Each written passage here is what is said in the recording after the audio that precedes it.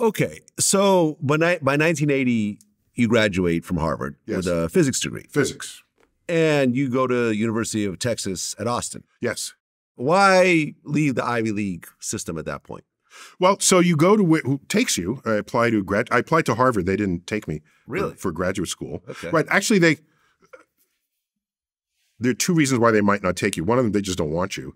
Another one is it's actually better to go to a whole other institution where you have new faculty, new research programs. So it's genetically healthier to diversify your exposure than to stay in one place for 8 or 10 years, because that's what it would be, 4 years as an undergraduate, another 5 or 6.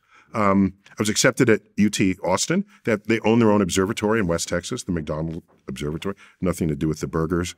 And that's where I met my wife, who was getting her PhD in mathematical physics at UT Austin. Right. Okay, so you get your master's in astronomy. Yes. At Austin. And then by 88, you go to Columbia. Yeah, so I transferred graduate programs.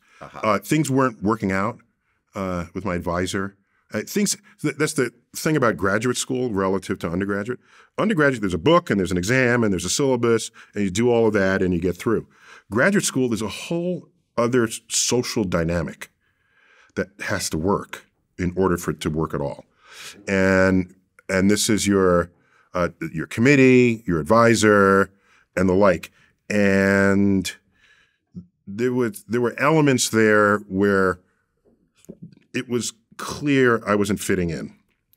And so generally, if you don't fit in, you do get the master's, but then you move on. You either leave the field, as many people do when things don't work out, but I was deep in.